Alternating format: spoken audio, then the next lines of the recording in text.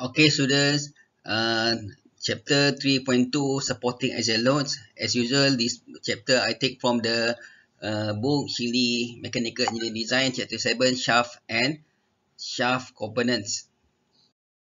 Okay, so what happens when axial loads are not trivial? Meaning that it is not so important to consider axial loads. Okay, because the load happen indirectly. Okay, you see here is a machine called in Malaysia is called machine ais kacang.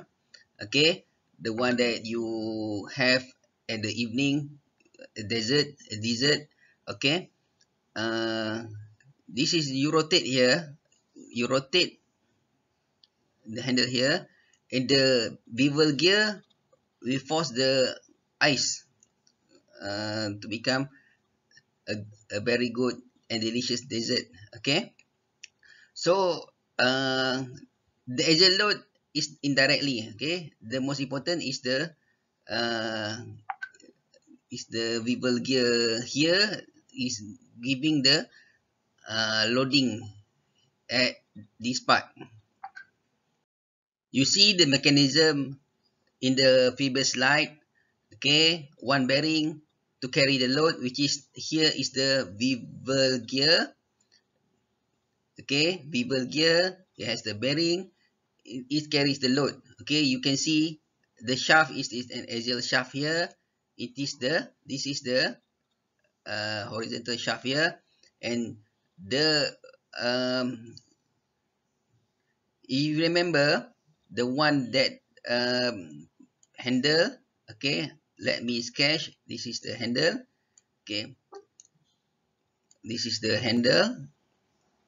Okay, this is connected to the perpendicular bevel gear here.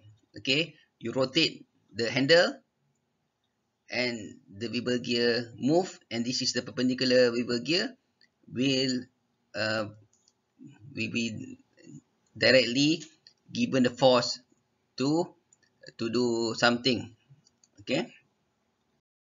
Okay, so for example, this is particularly important for long shaft. Figure 7.3 as 7.4. So example of shaft with only one bearing carrying the axial load in the shoulder. So figure 7.3, the tapered roller bearings used in moving the machine spindle. And the 7.4, the bevel gear drive with both pinion and gear are threaded mounted. Okay, so you can relate the picture in the previous slides with this mechanism. So that's all for this video. I will see you in the next video 3.3 providing for torque transmission.